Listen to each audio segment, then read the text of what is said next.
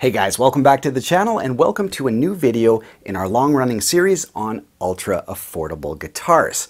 So I've got a whole playlist of a bunch of different styles of super affordable guitars. Feel free to check that out. But today we've got a thin line Telecaster style guitar to share with you guys. Let's take it for a spin.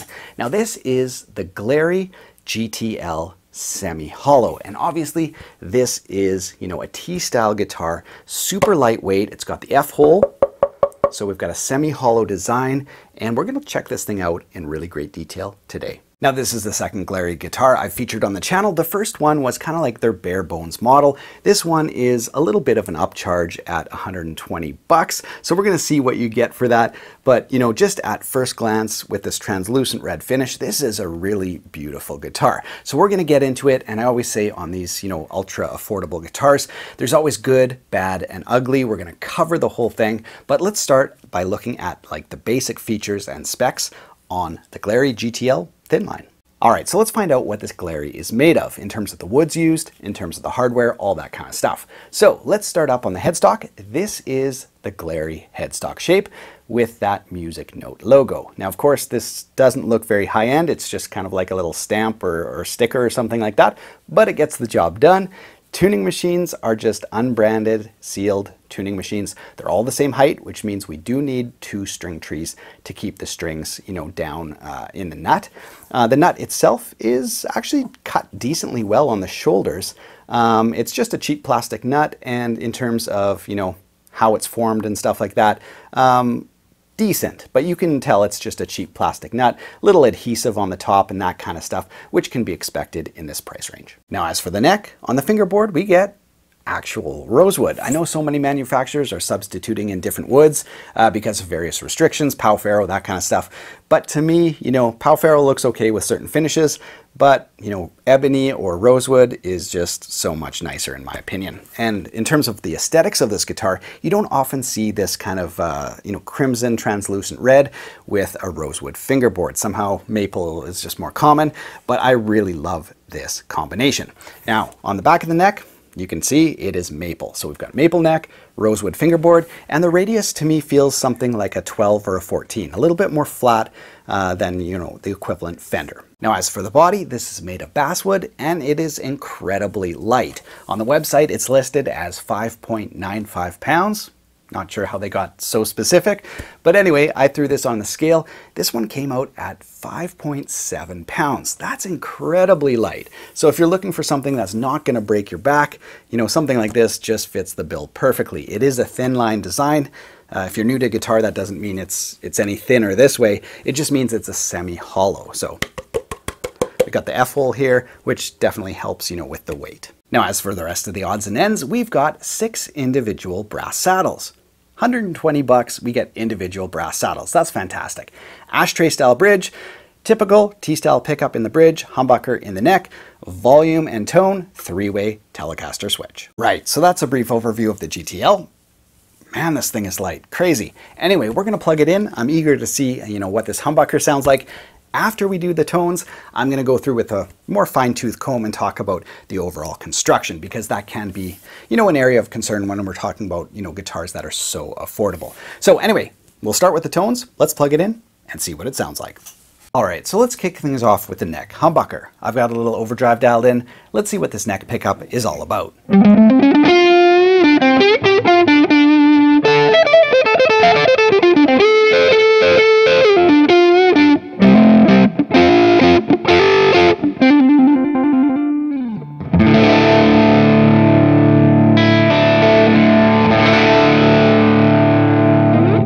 Really warm humbucker. Let's take that tone and dial that out. Let's see how warm this thing actually gets. We'll play something similar here.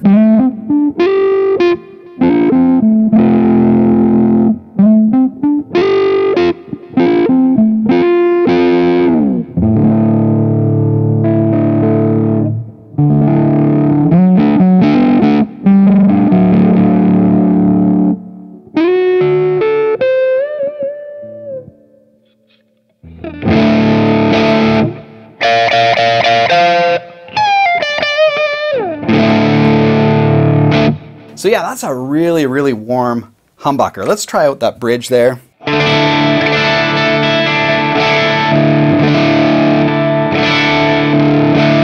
So it doesn't seem particularly well balanced. That bridge is pretty thin and bright.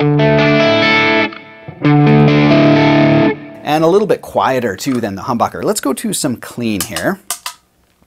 Let's stay in the neck for now and just yeah, test out some of the basic clean tones of this guitar.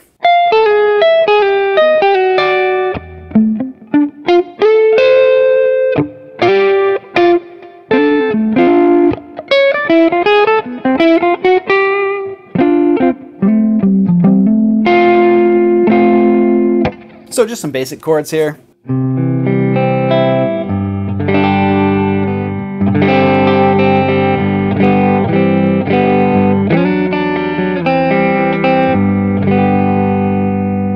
Cool, so yeah, overall that neck pickup, very, very warm, very robust. Let's check out some of the other positions. All right, now let's hop over to the bridge pickup and use that same light overdrive. See what it sounds like in the bridge.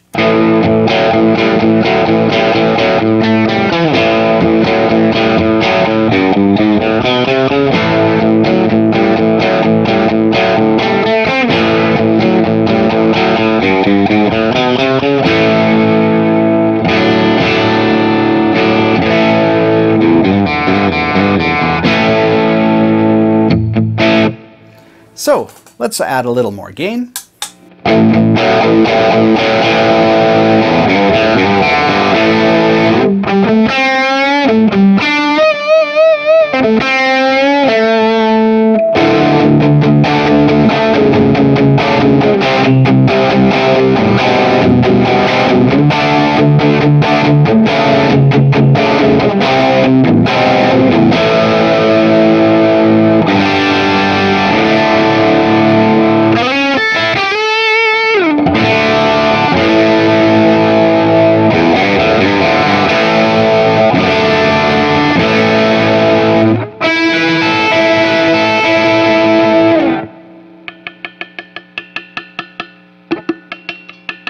So not as live as the previous GLARRY that I did.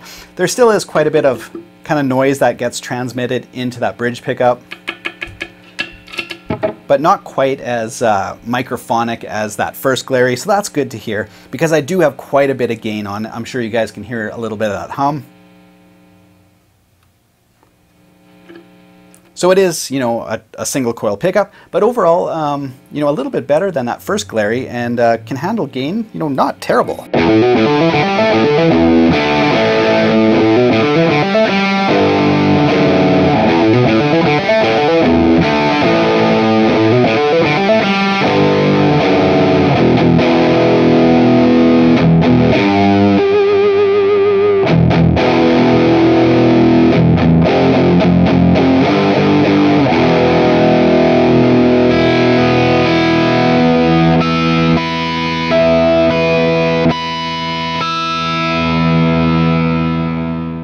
Now let's try out the middle position. We've got the humbucker and the bridge on at the same time.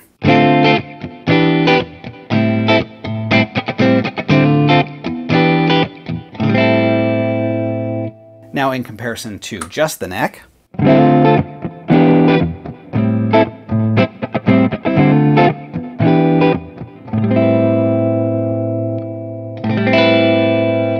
and the bridge,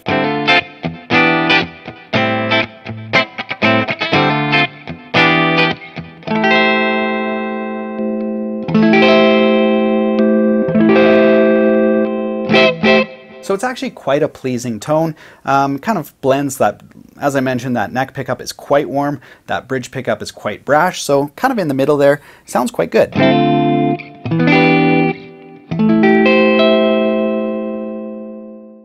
Alright, now that we've heard this guitar in action, let's talk about the overall construction. When it comes to guitars like this, these super affordable instruments, you're not going to end up with a perfect guitar. That's the first thing to note. There's going to be some areas where it's not perfect, but it's where, you know, the areas are that's important. If it's, you know, on the neck joint or something like that, or a twisted neck, it's going to be a problem. But if it's just a few cosmetic things, you know, most people can deal with that. And if you want a perfect instrument, you're going to have to spend more than 120 bucks. So let's start up on the headstock. Now on that first GTL demo that I did a few months ago, the routing for the nut was a little wider than the nut itself. Well, here I'm happy to say the routing and the shape of the nut match up, you know, much nicer than that other model. So that's the first thing to note. So that's really good here. In terms of the neck itself, it's very nice and very playable. Love the satin feel, so it's very smooth. And when we talk about the frets, there's some grittiness for sure, but not, I don't know if you guys can hear that, not as gritty as other guitars I've felt. So the frets, the faces of the frets aren't really polished, but not very gritty. So that's a thumbs up for me. And when we look at the fret ends, when we zoom way in, you can see there's a bunch of tooling marks on the frets. Again, the most important thing is that they don't stick out, so there's no fret sprout, and they're not sharp.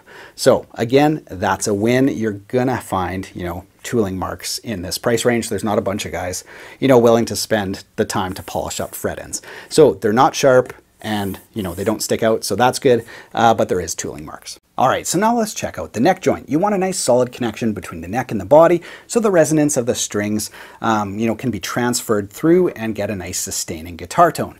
Now when we look at this top edge of the neck pocket, I'm happy to say that's a really nice tight joint. Nicer than I've seen on other guitars come through the studio that are worth a lot more than 120 bucks.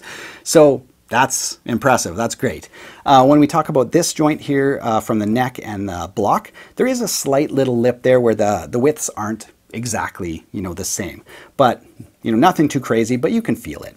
Now in terms of the rest of the guitar, it's all kind of down to cosmetics, which I think, as I mentioned, you can expect for, you know, any guitar in this price range.